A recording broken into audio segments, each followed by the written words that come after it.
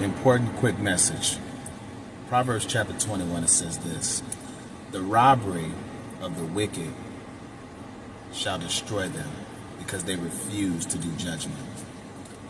You may say to yourself, well, what does that mean?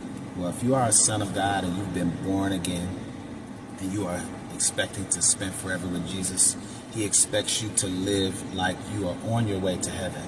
That means that you have a responsibility to live out the ministry on your life, to be an example, not just in your words, but how you actually live your life.